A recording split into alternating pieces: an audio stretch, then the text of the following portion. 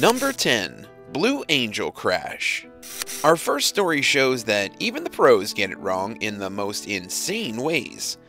In 2007, Lieutenant Commander Kevin Davis was flying an FA-18 Hornet as part of an aerial display with the Navy's Blue Angels team. Tragically, he went crashing down into a populated area, Davis died, and 8 civilians sustained serious injuries from the impact. How come he lost control? The answer lies in his abdominal muscles. What do we mean? Well, sometimes a pilot will wear an outfit called a G-suit that protects against powerful gravitational forces. The Blue Angels reportedly don't use these suits, which inflate to help pilots cope with the pressure because they may interfere with the control stick instead. Not what you want if you're trying to perform complex aerobatic moves. So instead, they tense up their abdominal muscles to avoid getting disoriented, something they learned in training. A report concluded that Davis didn't manage to do this and experienced tunnel vision as blood was lost to his brain. The resulting tragedy could potentially have been a lot worse, though clearly the loss of Davis was sad and shocking enough. That tragedy happened in the air. Sometimes the most insane crashes can take place without the aircraft ever reaching the clouds. Number 9. Sknyliv Disaster.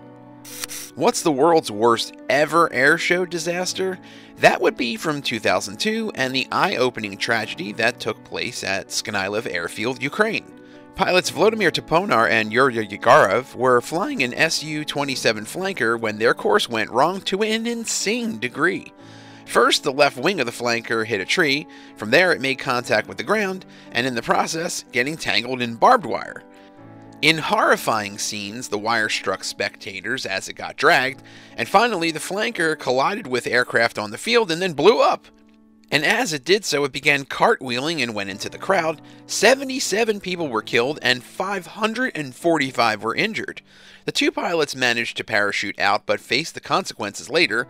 Both were found responsible and imprisoned. Yegorov was sentenced to 8 years behind bars, and Toponar got 14. Number 8. Sacramento Takeoff Disaster. In 1972, a terrible tragedy ensued after an old F-86 Sabre jet failed to take off and crashed into an ice cream parlor. It happened at Executive Airport Sacramento, where pilot Richard Bingham was taking part in the Golden West Sport Aviation Show. The plane didn't clear the runway and kept on going, which was bad news for those immediately in front of him, namely Farrell's Ice Cream Parlor. Bingham's arm and leg were broken in the impact, but the accident resulted in 23 deaths. 22 were killed at Farrell's, 12 of which were young children. Another 12 adults died, with one outside the premises being struck by a car running to the scene. It was concluded Bingham wasn't in sufficient control of the Sabre. Also highlighted was the shortness of the runway that could have contributed to the catastrophe. The community remembers the disaster after all these years later, with a memorial rose garden paying tribute. A strange benefit of the tragedy is it led to the founding of the Firefighters Burn Institute, and this was something people had been trying to set up before, but the dreadful injuries resulting from the crash meant the fire service were able to raise the required funds so that they could tend to these types of accidents. Number 7. Biggin Hill Disaster. A commemoration of the famous Battle of Britain ended in disaster back in the year 1980. At that point, it had been 40 years since this historic chapter of World War II concluded, and planes took to the air at Biggin Hill Airport in London. Biggin Hill played a key role in the battle, where it fended off German bombers from the southeast of England. The idea was to recreate those days, though no one intended the tragedy which unfolded. For reasons people aren't entirely sure of, a Douglas A-26 Invader plane took a nosedive. There were 7 crew members on board, and things went wrong immediately after takeoff. The pilot, Don Bullock, went to fly over Biggin Hill, presumably to give onlookers a close-up view of the mighty plane. No one survived the crash and explosion, which happened a reported 1,476 feet away from the airport. How awful that an event designed to entertain people ended so tragically. Have you ever watched an air show? How did it go? Let me know in the comments below, and if you're liking this video, be sure to hit the thumbs up and subscribe buttons if you haven't already. Number 6. Paris Airshow Crash 1973. The insane air disaster that happened at the 1973 Paris Airshow is something of a mystery even to this day. It was a very dramatic event, but the reason a Tupolev Tu-144 supersonic jet crashed near Paris, killing 14 people and injuring 60, remains unclear to this day. At the time, it was competing against rival jet company Concorde, and their international rivalry was strong. Both camps were looking to demonstrate their plane's abilities in the air. But tragically, the Tu-144 lost control and disintegrated in mid-air. It hit the village of Goussainville, where 6 passengers died as well as 8 on the ground. How did it happen? Well, some believe the pilot brought the plane up so steeply that it resulted in the Tu-144 stalling. Others believe that the aircraft lacked the correct design to weather these kinds of stresses. But the most talked about stories behind the devastating crash concern political factors. With world powers vying for attention, it's natural to suspect some kind of action that may have led to the crash. One detail noted by the commentators is the possible presence of a Mirage jet flying over the Tu-144 as it performed its aerobatic display. Why was a Mirage jet up there in the first place? Apparently, French authorities wanted some images of the Russian plane. Did the Tu-144 run into the Mirage as it climbed into the clouds? There are various theories suggested as to how this tragedy occurred, one of them being that France reduced the Tu-144's time slot in order to make things difficult for the Russians, and another involving an onboard mishap with a TV camera. Regardless, the whole thing is a sorry mess that may never be untangled. Number 5. Heathrow Disaster. The UK suffered its worst air crash in history in 1972, when a BEA Trident airliner suddenly fell out of the sky. This insane and incredible tragedy is both jaw-dropping and harrowing. The plane had taken off from Heathrow on its way to Brussels, and was a mere minutes into beginning its flight when it came back down to Earth again with a major impact. On the way down, it reportedly touched power lines and even the roofs of some cars. One eyewitness described it as being within touching distance when it passed over as it descended into the town of Staines in the country of Surrey.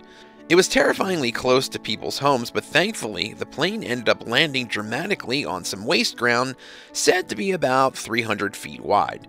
A narrow spot to reach under those circumstances, right? When the plane hit the ground, the tail was ripped off before it finally came to a stop. In total, 118 souls were lost, 34 of them were from Britain, and 29 each from Belgium and the USA. A report issued the following year identified a number of factors behind the disaster, including a failure to keep the plane at a recommended speed, the disabling of the stall recovery system, plus the captain's reported heart condition. It's amazing how a lot of details can combine to potentially wreak havoc with air travel. Number 4. Reno Air Races 2011. We go from the overcast skies of Great Britain to the sunnier climates of Nevada for our next story. But just because the sun's shining doesn't mean there isn't potential for tragedy. In 2011, pilot James K. Leeward, also known as Jimmy, was at the controls of a modified P-51 Mustang plane nicknamed the Galloping Ghost. Competing in the Reno Air Races in Nevada, he no doubt thrilled spectators by reaching speeds upwards of 445 knots. Unbeknownst to those watching, though, Leeward had reportedly gone faster than the Ghost had ever traveled before, and thus the accompanying G-force pressure put on his body sent him out of action. Adding to this was a dangerous situation in the tail. According to a federal investigation, the left elevator failed, causing the plane to roll, and then tragically Leeward crashed into the crowd. Leeward died along with 10 other people, and 69 more sustained injuries. All of them were at the center of the third deadliest airshow disaster in the United States history. The authorities behind the Reno Air Races in Nevada put together a compensation fund worth $77 million. While this shocking event had an impact on how the shows were run, it wasn't enough to close the air races down for good. The organization took the tragedy on board and moved on. The Galloping Ghost and its fateful flight is a reminder of the dangers inherent in all such displays. Number 3. Farnborough Disaster. In 1952, the Hampshire town of Farnborough in England had a major air show catastrophe when a prototype DH-110 plane piloted by John Derry was flying over the crowd.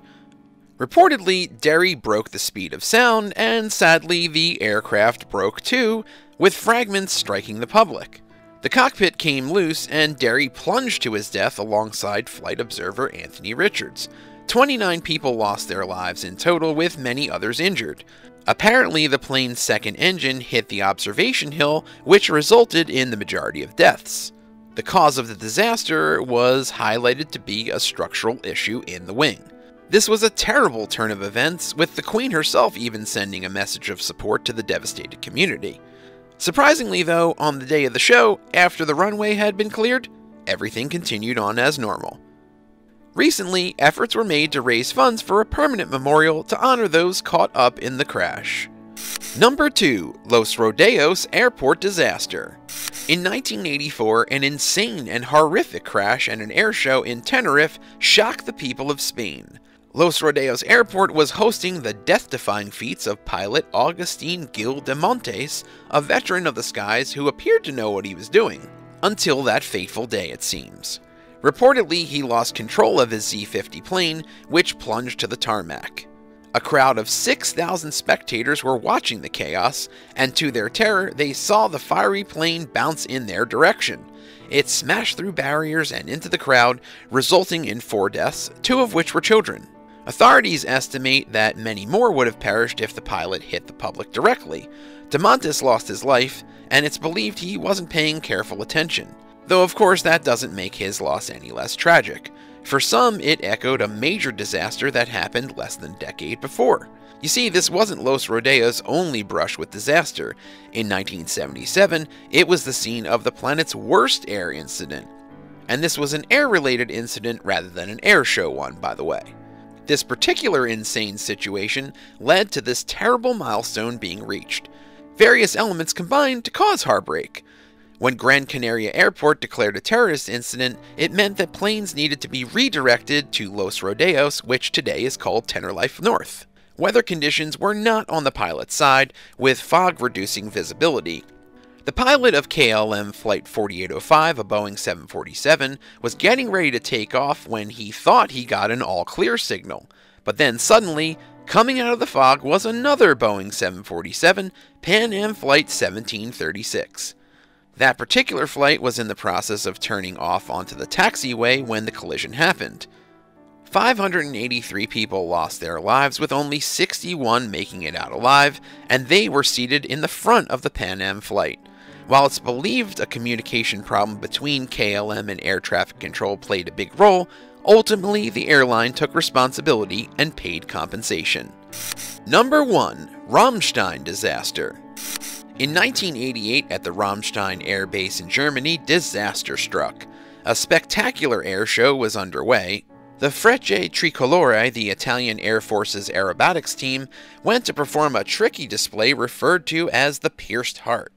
The stage was set for a major collision, with planes rushing through the air at a nail-biting 370 miles per hour.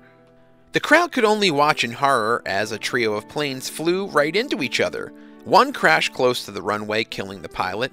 The pilot of the second craft tried to leave via parachute, but it didn't open in time, and he met his end when the plane itself crashed into a medical helicopter.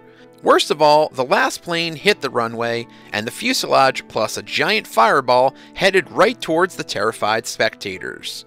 In total, 70 people died on the ground, with over 1,500 injured. Later on, a legal battle ensued for compensation, and it took years to resolve as all parties argued over blame. The German government was so concerned it actually halted national air shows, though they started up again later. The Ramstein air show disaster is the 3rd deadliest in the country's history, and you can see why. Thanks for watching. Are there any insane air show crashes you think should have been on this rundown? Let me know in the comments. Be sure to subscribe, and I'll see you next time on the Bored Badger.